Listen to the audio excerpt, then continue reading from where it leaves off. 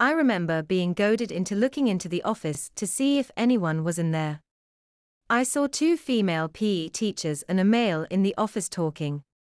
I stepped down off the seat and sat down again. All of a sudden one of the female teachers was standing at the door and asked who the boy was who looked through the window.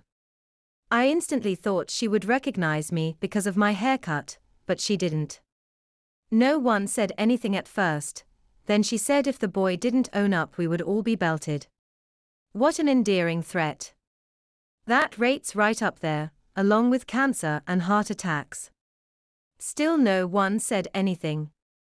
I decided to speak up at this point and tell the truth, so I did.